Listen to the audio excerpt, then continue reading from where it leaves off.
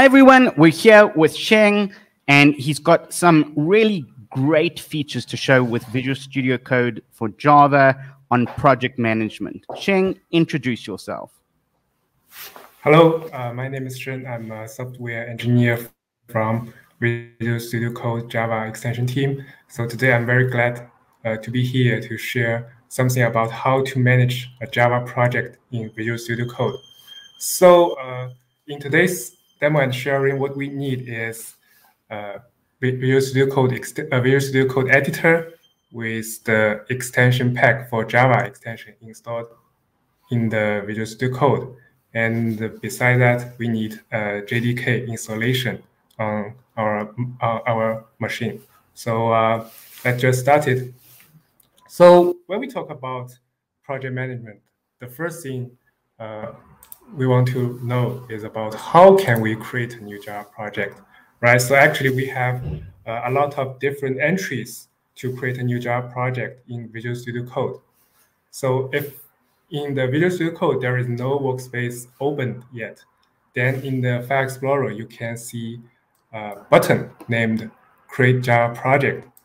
And click it, you can see a drop-down list shows here containing all the project types we support, including no-build tools, Maven project, Gradle, Spring Boot, Quarkus, Microprofile, and JavaFX. Besides this entry, you can also click Help and click Show All Commands. And then in this command palette, you can type Java, create Java project to took out this drop-down list. Or you can expand this Explorer, the Java Project Explorer, and click the plus button in its navigation bar to open this drop-down list. So now let's just create a new build tool project. So basically, I will usually use this kind of project to do some verification or do some coding practicing. And also students can use this kind of project to do the teacher's assignment.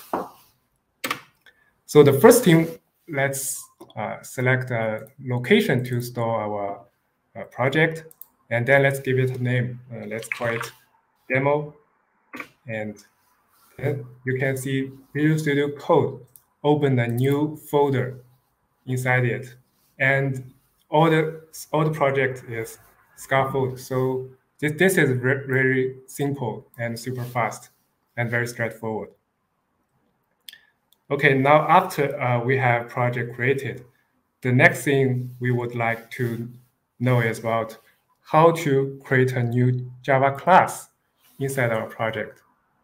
So most people, if you have used Visual Studio Code to write your Java project, you may know that to create a new file, we can create a Java file inside the File Explorer to create a new Java class. But today, I will do all the project management things inside this Java Project Explorer. So just forget about the File Explorer and fold it. Or you can, let's just move this Java Project Explorer to a dedicated view. We can drag it to the left side, or if you like, you can drag it to the right side or even at the bottom side, thanks to the great extensibility of Visual Studio Code. Okay, so let's make it at the right side. And then I will create a new Java class. So what I'm gonna do is hover on the folder src, and then you can see at the right side there is a plus button. We can click it to create a new class. And actually, if we right-click on this node, you can see even more actions listed in the context menu, including create a new package, some copy-paste actions, rename, delete, and then let's create a new Java class and give it a name. Let's call it counter. And you can see the extension help us to scaffold the class body, right? It's very super easy. And then just to save time, I have already prepared the content about this class. So let's copy paste into our editor. So this is a very simple Java Swing and AWT application. So the content of this counter class is Swing dialog. You can tell that from the import statement here. And just mention one more thing. So if you want to develop an AWT project in Visual Studio Code, please remember, go to the Java Help Center and then switch to the student section and enable AWT development here.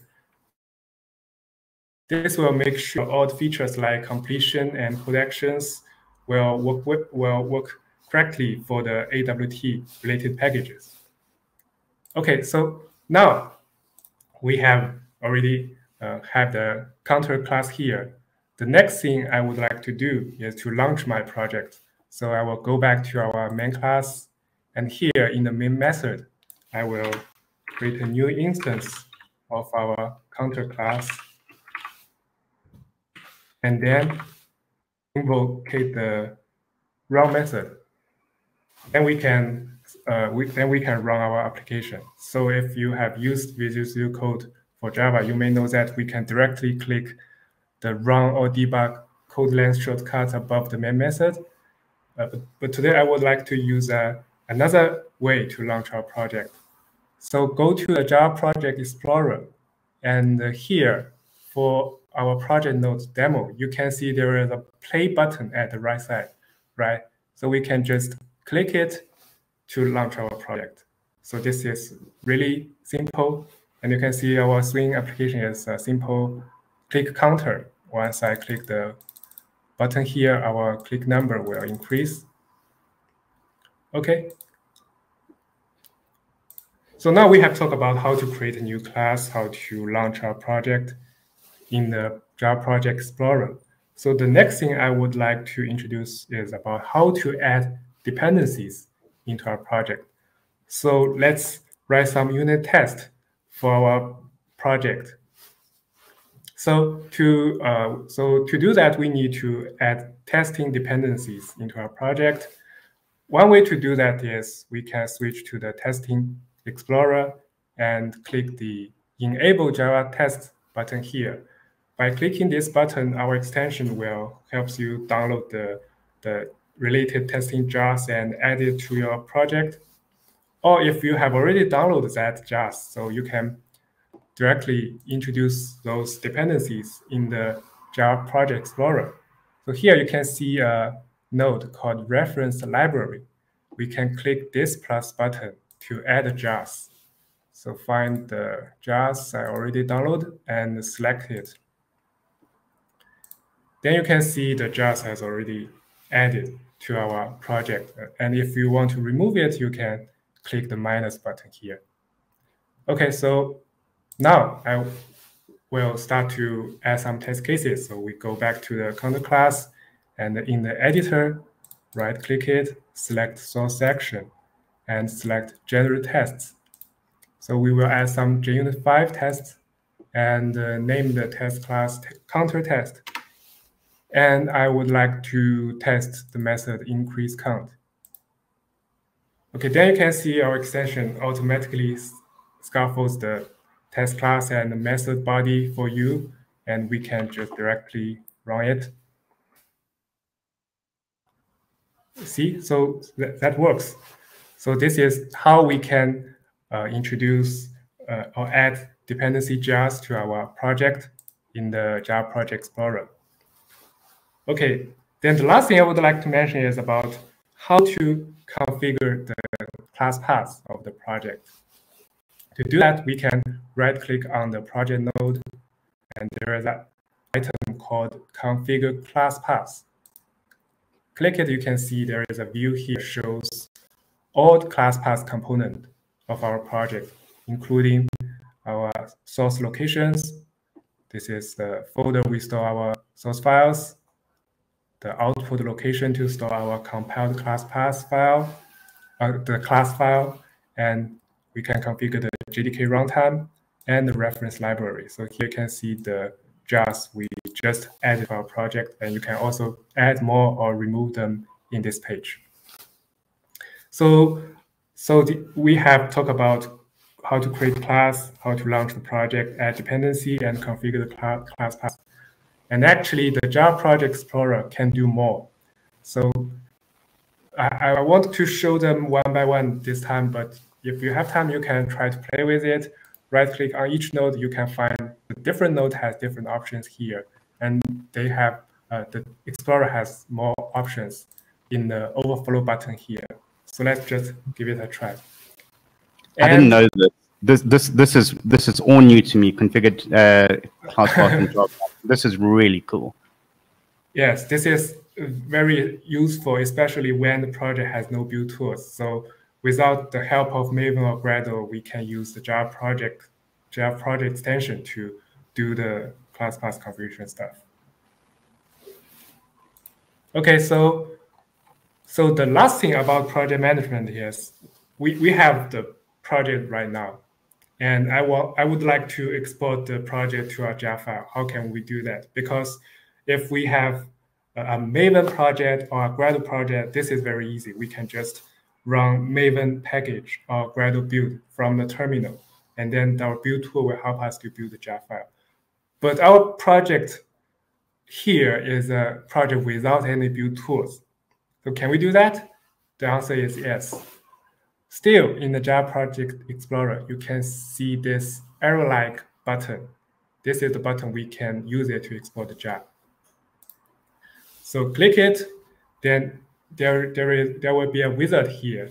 The first thing we need to do is select the main class. It's the app. And then select the elements we want to export into the Java file. So I would like to include the output compiled class, but I don't want to include the testing dependencies. So I deselect the testing jars and select OK. Then just suddenly the extension help us to export the Java files at the project root. So we can see at the root we have a Java file demo.jar, and we can launch it. This is just a quick dialog, right? So you may have another question in your mind. So because each time when we click this button, we need to go through the wizard to do some selections. Yeah, that also I was thinking, like it makes me dependent on the tooling a lot, though. So show me some nice little tricks around that. Yeah, so can it be even more convenient? The answer is yes. So actually, we provide VS Code integrated task, which can just execute the task to export the job in just very few clicks. So to do that, we need first generate a task definition for the export job. To do that, let's click the terminal and select configure task and select the task type Java export job. Then you can see the extension automatically help us scaffold the task definition here. Yeah, that is cool. And with this task definition, the next time we can click terminal and select run task, and then select the task we just generated. Yeah. And then you can see the extension help us to export the job. And also, all the fields here can be customized according to the user's own demand. So all the details about how can we change the fields. So we can go to our GitHub repo. In our wiki page, there is a document called Export Your Project to a Java file. You can find all the details in this document.